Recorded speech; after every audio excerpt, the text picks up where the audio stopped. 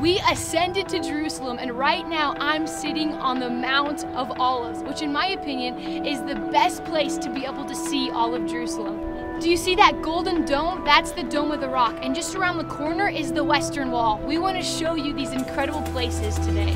And in this place in the Garden of Gethsemane, where they press olives, where they crush olives to yield a really sweet fruit, it's very significant that in this place, I think there's a parallel to our lives. And I know for in my own life, I can recall many times where God took me into a season and I was pressed and I was crushed.